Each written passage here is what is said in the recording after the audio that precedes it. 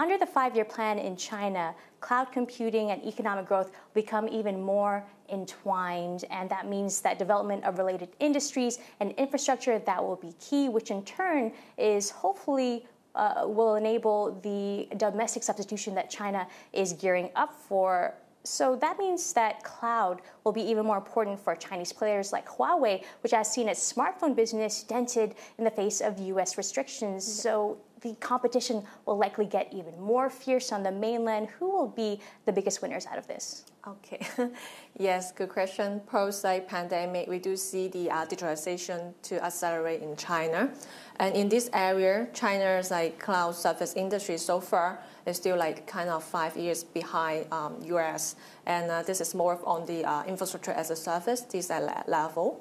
But we do see there's a potential for China to speed up because the cloud migrations in a rapid pace here. And as you mentioned, Huawei is also switching from smartphone to the cloud industry. But in this area, we do see the infrastructure as a service area is more mature.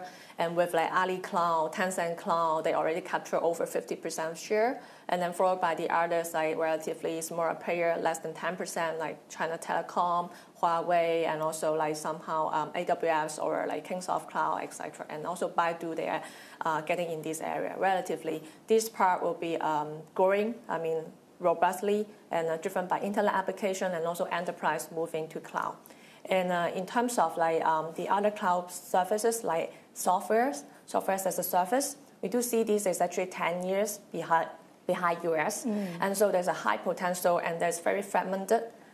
So many verticals, they will actually experience kind of sustainable, robust growth in the next 10 years. Now, in China's public cloud market, as you noted, is dominated by the big players, Alibaba, Tencent. Is there room for smaller entrants to grab market share? If not, where is the niche areas that they could gain some ground?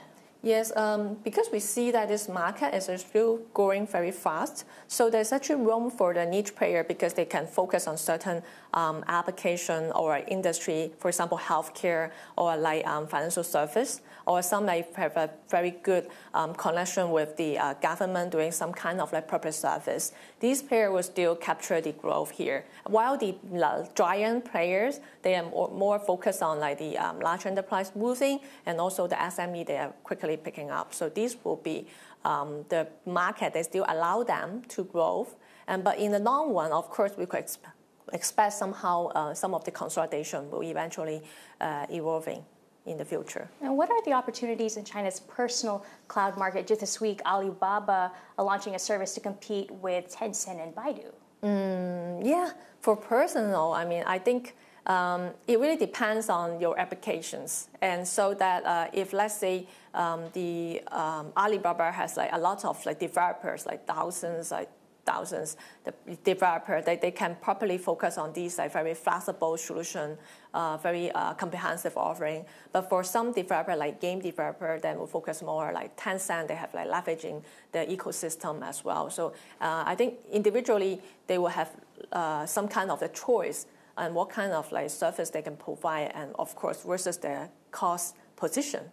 I think this is important. Now, COVID-fueled trends are driving higher spending on cloud capabilities in Asia, and that is driving suppliers like Google Cloud, AWS to seek to boost their investments. You have Huawei making inroads in Thailand. So how do China's players stack up globally? Yeah.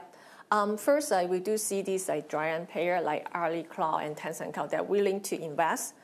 Over 200 billion or 300 billion, they mentioned in 3 years or 5 years, etc.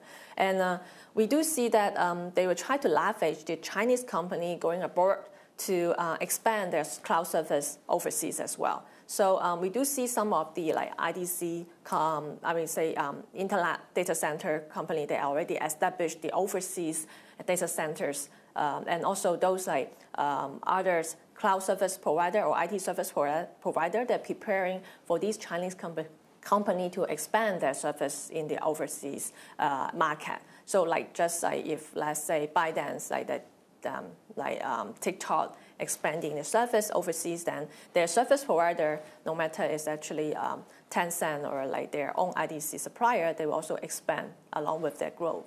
Now, improving cloud capabilities will enable IoT tech like autonomous driving. What's the prospects of China pulling ahead in this race?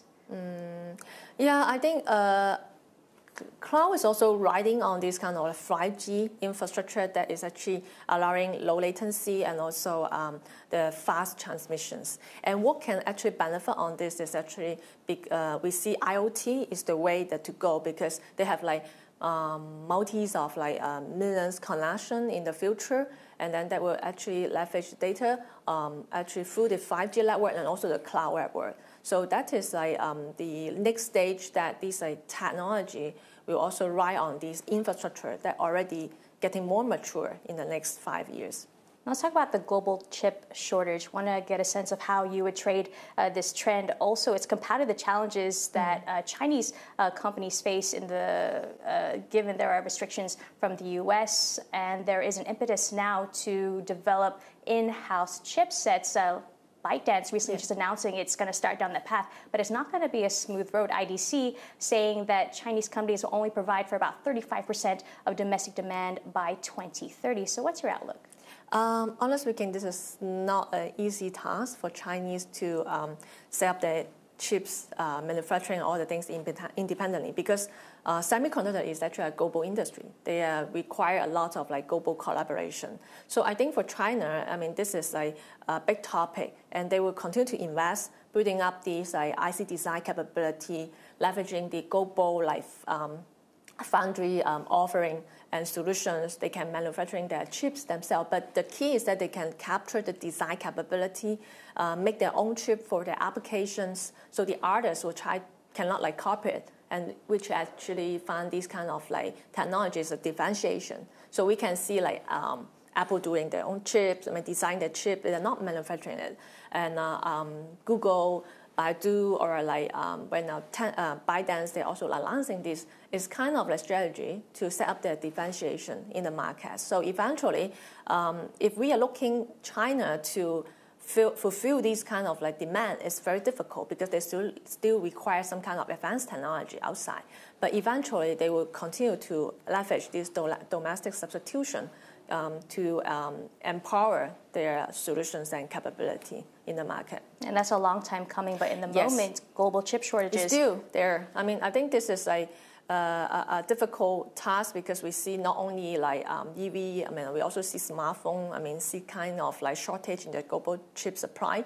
And I think as long as this like manufacturing to increase the capacity throughout this year, hopefully this like capacity tightener will try to resolve. But the major issue is actually demand supply imbalance will take time. So certainly maybe we see the shortage come from late last year. I would say indeed in the mid of last year already happening, and then but getting severe in fourth quarter and this quarter. So in the second quarter, we also expect some kind of like improvement, but I think we will also expect that this kind of like tightener will continue throughout the year.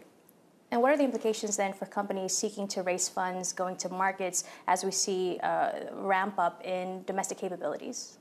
Yeah, I think there are so many IPOs in terms of like domestic substitution this stream, not only in the semiconductor, but also in the software itself. So we could expect that in this year, we still see some of the semi companies or software company to list in the starboard in China. This is a way better platform for them to raise funds to support their, I would say, R&D and also capacity expansions.